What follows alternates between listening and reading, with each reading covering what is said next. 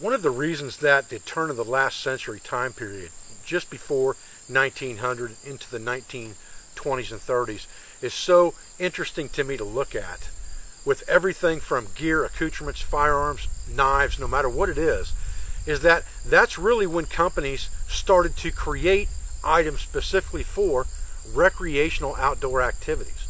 Prior to the Industrial Revolution and prior to that late 1800s period, people were in a wilderness environment because they had to be, not because they wanted to be. And they relied on the things that their fathers taught them, or their grandfathers taught them, or the gear and accoutrements that they were issued during the Revolutionary War, during the Civil War, and things of that nature. Post-1900s, when people like Abercrombie and Fitch and Marbles started to create items and accoutrements to be taken to the woods for wilderness recreation, is what's interesting to me, because those developments in that time period are really the forerunners of everything we do today. Stay with me and let's look at an antique firearm. Good afternoon, folks. I'm Dave Canterbury with the Pathfinder School, and I'd like to introduce you to a new firearm today. I should say an old firearm today. This is the model 1889 Remington double barrel 12 gauge with external hammers. This gun was manufactured from 1889 to 1908. This particular gun, by researching the serial numbers, I can tell you that it was made sometime between 1900 and 1905. There are lots of cool features that were new and innovative to that time period in this gun, but there are also a lot of things that appeal to me now about this gun in its simplicity of both takedown and maintenance. A gun like this is not going to shoot all of the modern ammunition that's available today, because it is an older firearm. You would have to shoot light loads through this type gun. A low brass type shell would be what I'd recommend. I'm shooting low brass shells out of it today, and I shot low brass shells to test it. It does not have Damascus barrels, does not have to have a black powder round. It was actually advertised to be designed for nitro powders. I actually have some Remington nitro shells that I'm going to be firing through it today. I'm also going to go out and hunt with it in a little while, now that I've cleaned it and test fired it, see if I can't put a couple squirrels on the table tonight. But I wanted to introduce you to this firearm today, and we'll take a closer look at it. I want to show you some of the features of this firearm, and also some of the things that I looked at before purchasing this firearm for my personal collection. Because when you are buying an antique firearm, and this firearm is definitely an antique, original firearm, there's lots of things that you need to look at, because parts are going to be very hard to get. There's a very small amount of moving parts within a firearm like this. That's part of why I like it. But at the same time, there are certain things that could over time break or not be functional, and you need to replace those parts, and parts can be very hard to find. So the better shape a gun like this is in to begin with when you purchase it, the better off you're going to be. I paid $250 for this shotgun, which is a very, very reasonable price if you go look at it on Arms List or Gun Dealer or someplace like that. So I'm going to walk you through the takedown of this firearm, and we'll look at some of the features of this firearm as well. Then I'm going hunting, but I'll shoot it for you before I go. Okay, so let's talk about the firearm for a minute. It's a double barrel, side-by-side 12 gauge, cylinder bore choke on both sides. It has two triggers. The front trigger fires the right-hand barrel. The back trigger fires the left-hand barrel. Typical beaver tail release to open the barrel.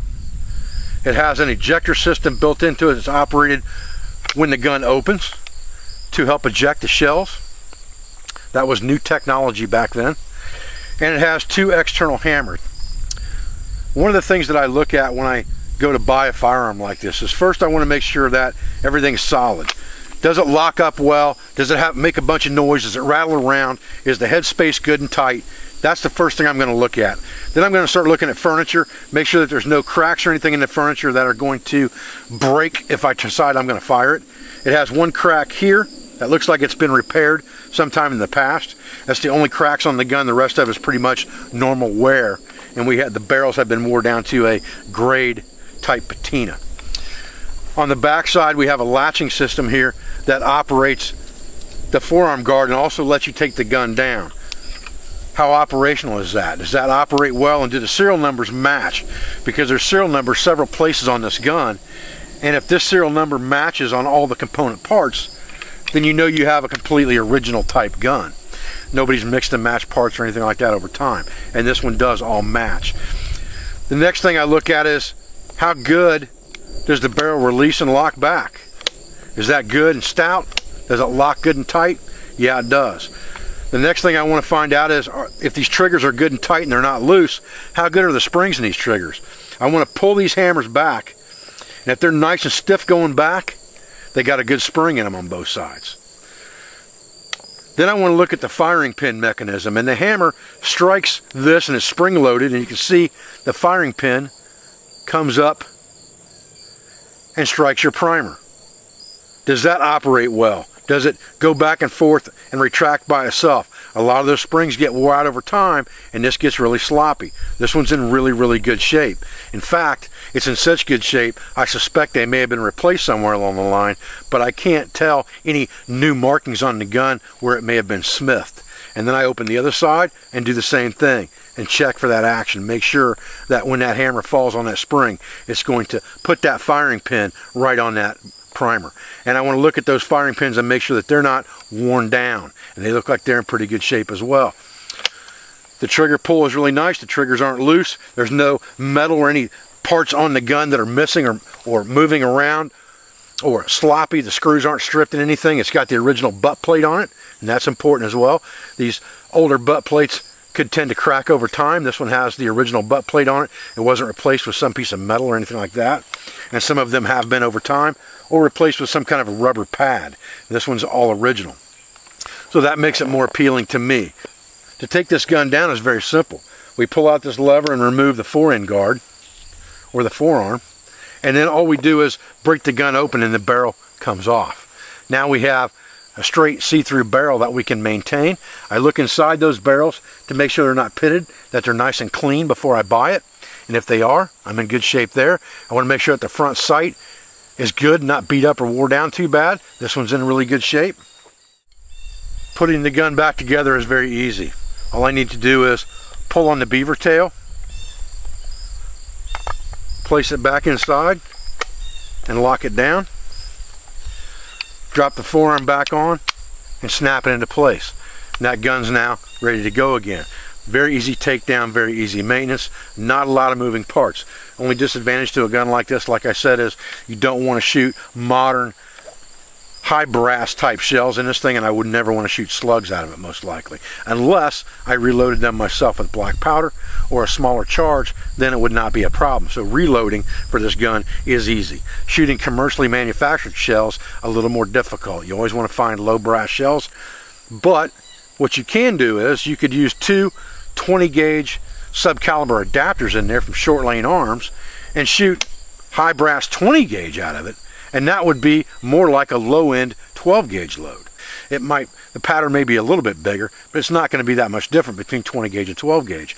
So if I can put subcaliber adapters in there and shoot 20 gauge out of this, I'm right back in business with modern ammunition.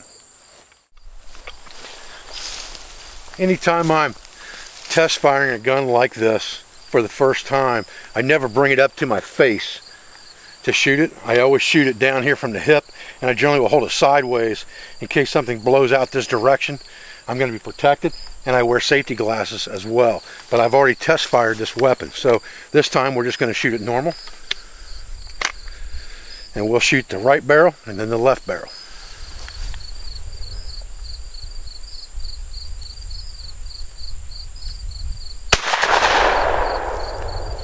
Got some good kick to her, that's for sure.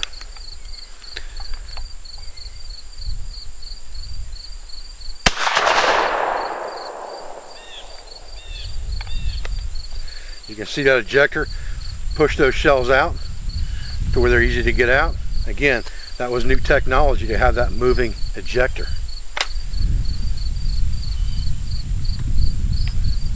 Beautiful, beautiful firearm.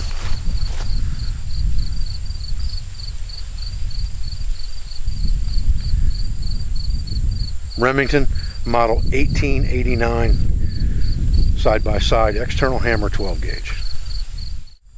Well, we stayed out there about an hour and didn't see any squirrels today. A little early in the day, really. Only about 2 in the afternoon. Probably should have waited till closer to dark. But it is what it is. I want to go out and do a little bit of hunting and just spend some time in the woods thinking and relaxing. A couple last words on this shotgun are that double barrel shotguns like this with external hammers and 2 triggers give you a lot of versatility in what you can do, because you can load 2 different loads in this gun, obviously, one for small game, one for large game, and you can be selective on which barrel you fire. And when shotguns were developed with internal hammers, there were still shotguns out there that had 2 triggers on them so that you could fire a selected barrel. But once you get into shotguns that only have 1 trigger and 2 barrels or multiple barrels, they generally will fire in series, which means you can no longer control which round fires first. And that's an important consideration when you're looking at a double barrel shotgun or a triple barrel shotgun, is will this thing fire a selected barrel when I want it to, or do I have to fire it in series? Because that drastically decreases the versatility of that firearm. Well, folks, I appreciate you joining me out here today for a quick look and breakdown of the Remington Model 1889 12 gauge shotgun, side by side external hammers. I like to bring you guys videos like this once in a while just to shake it up a little bit, show you something new and different that you might not see every day. And some guys are out there looking for antique type firearms, so it's always good to show an antique firearm and some of the things that you need to look for when purchasing one. I thank you for your views. I thank you for your support. I thank you for everything you do for my school, for our family, for our business, and for all of our instructors, sponsors, affiliates, and friends. And I'll be back with another video as soon as I can. Thanks, guys.